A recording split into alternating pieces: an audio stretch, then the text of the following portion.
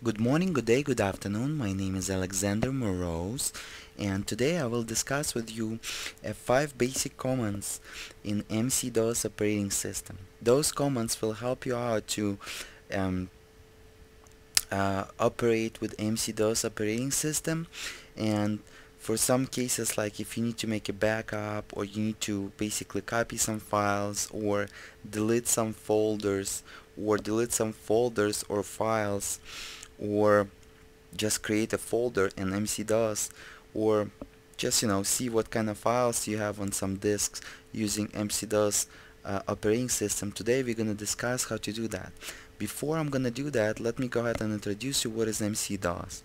MC-DOS was developed by Microsoft Systems, and it stands for Microsoft System Operating Disk, MC-DOS. And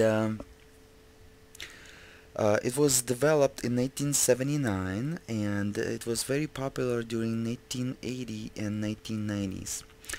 Today we have 2010, February 2010, and you don't need to know anything about uh, MC-DOS at this time.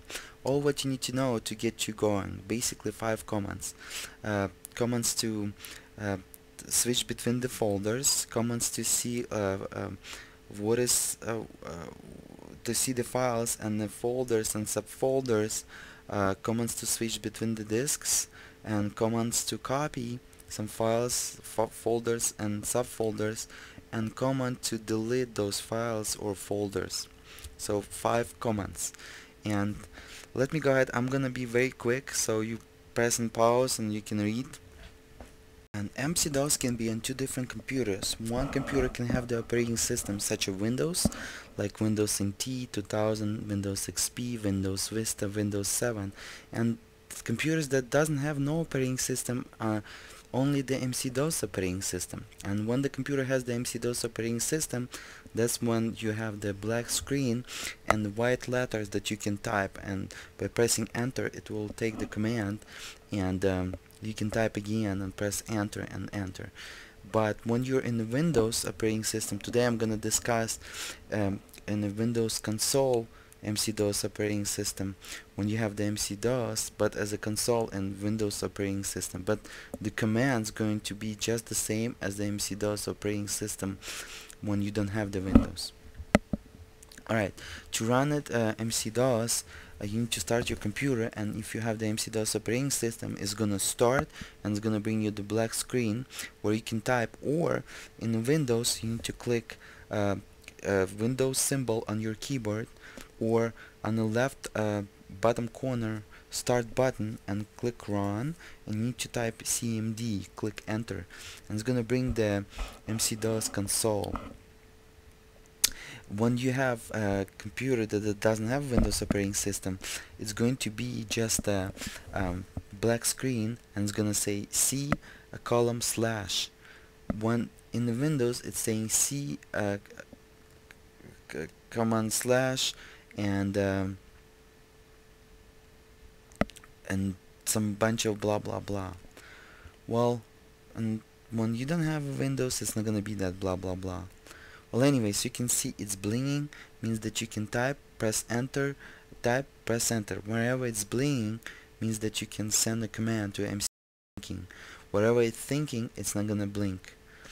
Alright, or wherever you cannot type the inputs on your keyboard, it's not gonna blink. Alright, so the first thing that we need to find out and learn how to switch between the disks. Let's say I want to go to this queue, and I have this queue on this computer. So to do so, I need you to type the disk letter and column and click enter. As you can see, it's gonna bring us to the disk queue. Alright, you will say, wow, I'm afraid of the MC-DOS system, it's pretty scary, I don't know all those I'm a beginner and I'm afraid. If I'm gonna type something and it's not gonna work, or I'm gonna danger my data, or my hard drive, or computer not gonna start, well, let me tell you a good thing, that there's nothing you can do to the MC-DOS system by typing something and pressing enter to damage your computer or your files. If you're gonna type something accidentally, it's gonna tell you that command is not recognized as internal and external command. By the way, MC-DOS operating system has two types of commands, internal and external, and today we're gonna discuss about the internal 5 commands, which is with the operating system. Well, as you can see, what I was saying like this means that MC-DOS is not recognizing the command. Whatever the MC-DOS is not responding you anything back doesn't mean that the command was wrong. It means that MC-DOS probably already did the command, and we're gonna discuss this during our samples. Alright, let's go ahead and discuss the CD. CD stands for the change directory, from one state to another, and from just jump through the folders or directories. Let's say I know there is the folder test on a Q disk, and I want to go there. By typing test and clicking enter, it's gonna tell me that there is no such a command as a test.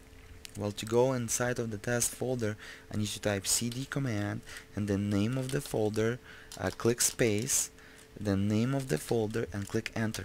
It's gonna bring us to the test folder, and it's gonna tell us the path q column /test. So we're in the test folder.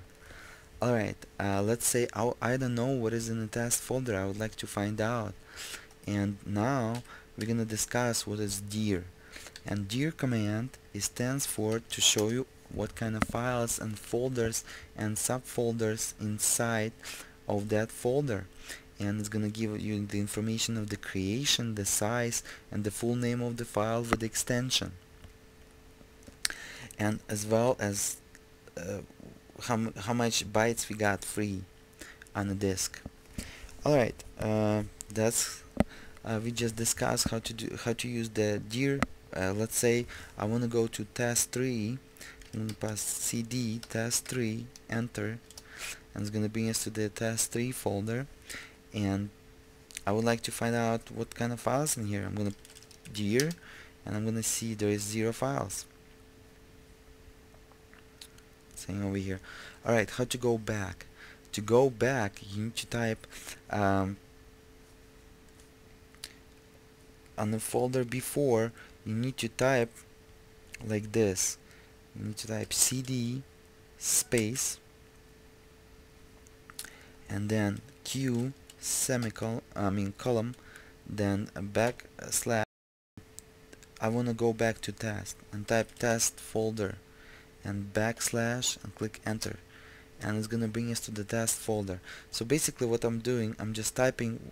If I want to go to test folder, so I need to type the whole path over here to go to that folder, to go back. So I just type that.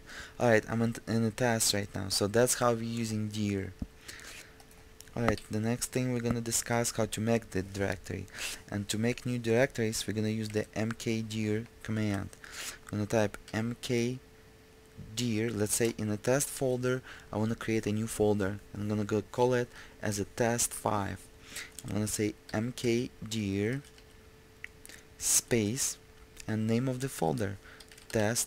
I'm gonna click enter, and nothing happened. As you can see, means that we created the test5 folder, but system didn't respond to us back. And how to check it? By typing dir, and we're gonna see the structure of the folders and files in that folder, and test5 is right here. So we created successfully. Always checking it. My suggestion for you. Alright, now we just understand how to create the folder. Now let's discuss how to copy a file, and then how to copy the files and the folder into the different drive. Let's say you want to make a backup on your external drive. First, let's discuss how the xcopy command work and how to copy one file first. Let's say from the folder uh, test, I would like to copy into test 5, I would like to copy the capture.wave file. So what I'm gonna do, I'm gonna type xcopy, the command, and then click space, and then I'm gonna say what kind of file I would like to copy. In this case, capture.wave, the file name with the extension .wave, space, and the folder, the destination where I would like to copy that file, to the test 5 folder, and click enter, and it's gonna tell us that capture wave copied. Alright, how to find out if I would like to copy